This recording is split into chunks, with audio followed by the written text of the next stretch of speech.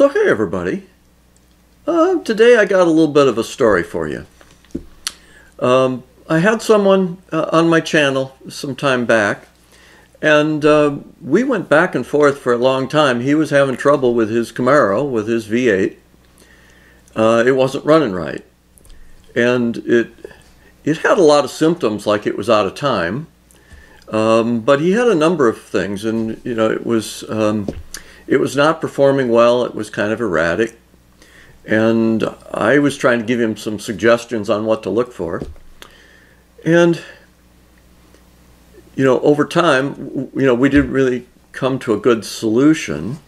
I gave him some suggestions of things to check out, and I think in the end it led to his discovery. I'm not going to take credit for it, but what he discovered that he had was a defective crankshaft damper. And so we're going to talk a little bit today about crankshaft dampers, why that happened, and what they are and what we should look for. And I'll say what was happening in his case was that the timing mark on a small block Chevy on these Gen 1s, the timing mark is on the crankshaft damper. Because the damper was defective, and I'll show you what that means in a minute, the timing mark for the engine was moving around. It wasn't staying in the same place. So you could set the timing using that mark, and you think you got the engine timed, when in reality it was already off location. And then that timing mark was walking around, and the next time you came back, the timing would be off because it's moving. I'll tell you, this is one of those hard problems. You know, a lot of times we go in and try and diagnose things on an engine, and you really have to burrow in and see what it is that's causing the problem. And this is one, I'm going to just say, that isn't all that obvious. So let's get started here. This is, again, I'm talking about crankshaft dampers, and they're called a lot of different things. And I'm not going to get into the hows and whys. Some are more technically correct than others. But I think the most correct is it's a crankshaft torsional damper. They're also often called harmonic dampers, harmonic balancers, vibration dampers. But the device is normally on the front end of your crankshaft on your engine. And its intent in life is to prevent damage to the engine, to the crankshaft, when the engine goes through certain resonant conditions in the RPM range. So this is what the standard damper looks like. It has a weighted ring around the outside. It has a hub in the center, and then it has a rubber element in between the two that absorbs energy, torsional energy. In this particular case, when the owner got his damper apart, you can see daylight here. There's a gap in that rubber layer where, like I say, you can see right on through it. Here's a better, you know, taking a look. There's that rubber gap again.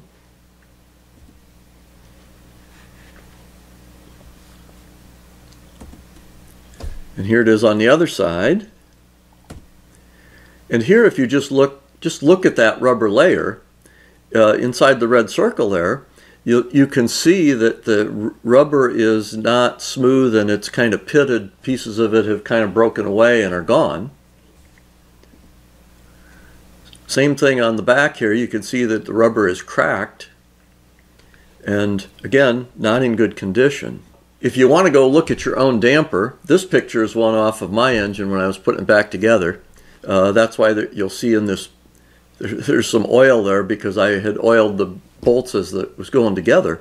On the front of my engine, and most of the others, you need pulleys to run your accessory drive, to run your alternator, power steering pump, and water pump, and so forth.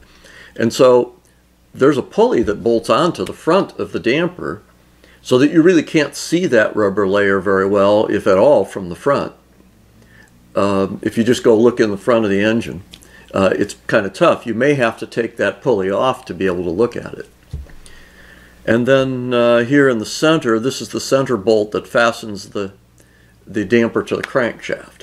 Now, what are we really talking about? This is the rough outline of what's called a mode shape for the crankshaft for torsion. And so the first mode is just a twist. So let me try to explain using my prop here. This is just a rolled up towel, but sometimes they're kind of effective to. So if this was your crankshaft, and say this end has got a flywheel on it, and this end has your balancer or damper on it, the engine, every time it fires, every time a cylinder fires, it twists the crankshaft. And it twists at different points along the crankshaft each time you have a throw. And you end up with a twist action going on in the crankshaft from end to end. And that's what this depicts. It's just a twist. Now, it's not a lot of twist.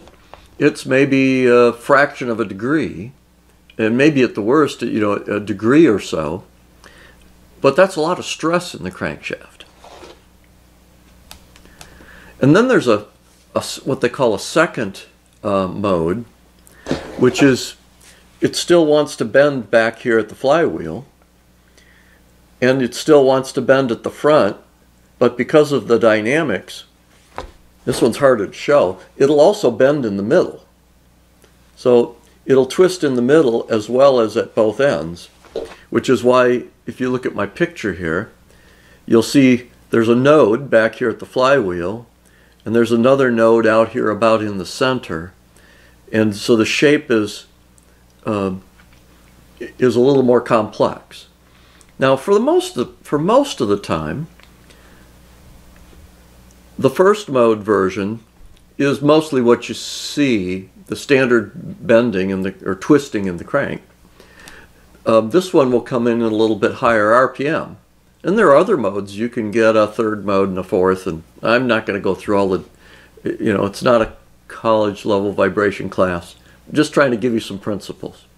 So what drives this is vibration orders, and an order is a fancy way of just saying how many times X per revolution.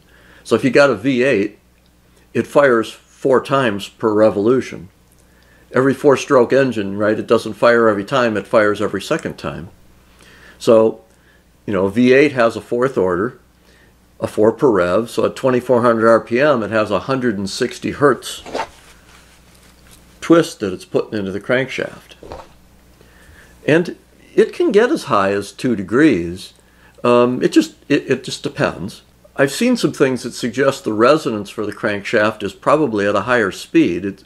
Resonance is probably at 3 or 4 or 450 hertz, which would mean, up around 4,800 RPM, somewhere up high there. But that's a rough cut, right? Every engine, depending on the length of the crankshaft and the thickness of the main webs and so forth, it'll have a resonant point dependent on the design. And so torsional dampers are put on the end of the crankshaft to try to counteract the resonant twist that you get from the firing and then from natural dynamics, just from the spring rate of the whole driveline feeding back. But basically, it's really trying to counteract the twisting that you get from firing pulses. So on my Chevy, or on this particular one, there's a 4th order torsional vibration. First and maybe second mode becomes important. So your standard factory OEM damper is a tuned weight ring with a rubber element. The factory engineers spent a lot of time doing analysis and testing and validation to make sure that this damper would do what it needs to do and keep doing it for the life of the car for hundreds of at least 100,000, 200,000 miles. However, it has a rubber element, and that rubber element can deteriorate over time and age, and that's what happened in this particular case. I'll give you a little better picture of what one of these dampers looks like. Is you have a weight ring here on the outside, you have a layer of rubber, and then you've got the flange that bolts to the crankshaft. And I'll also add in that in some engines, you may drive, your belt drive for the accessories could be off the outer weight ring. That's done sometimes, and you drive through the rubber. We also have some designs I've seen where the flange, and you may have the belts running on the outer piece, but the outer piece is the flange, the rubber's still here in the middle, and the weight ring is actually on the inside of the design instead of on the outside of the design.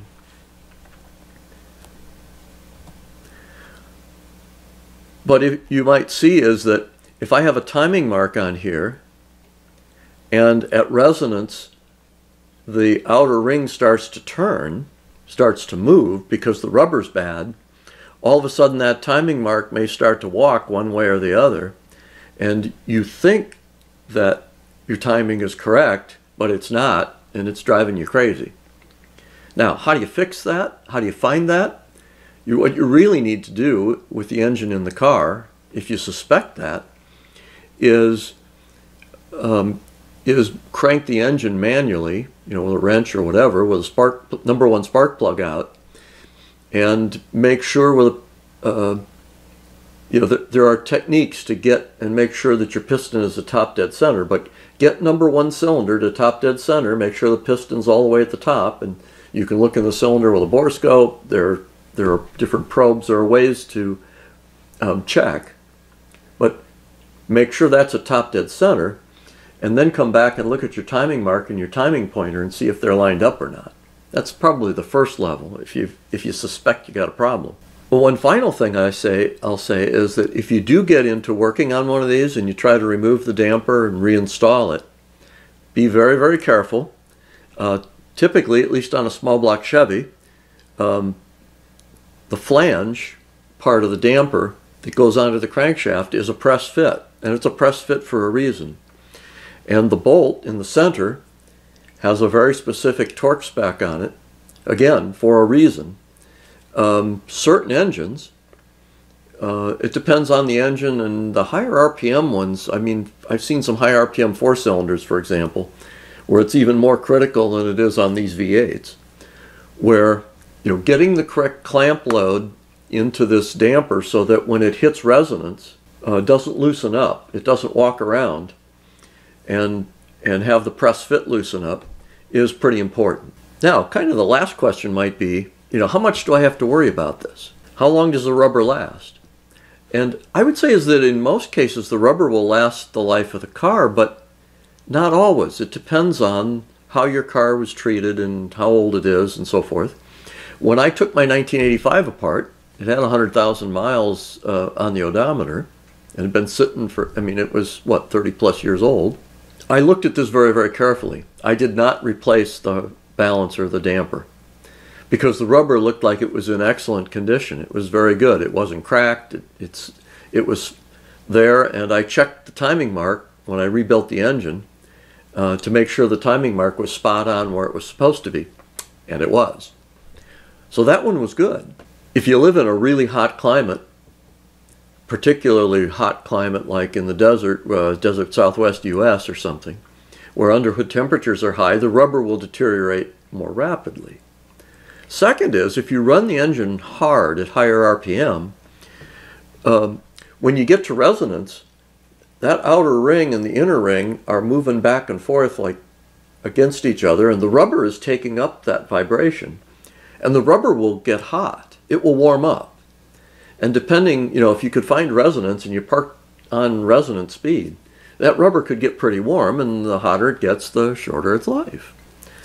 So what's kind of the bottom line? It's something to be aware of. It's not something to panic over. If you have a problem or you suspect it, check the rubber. If you're doing a rebuild, check the rubber if you got the engine apart.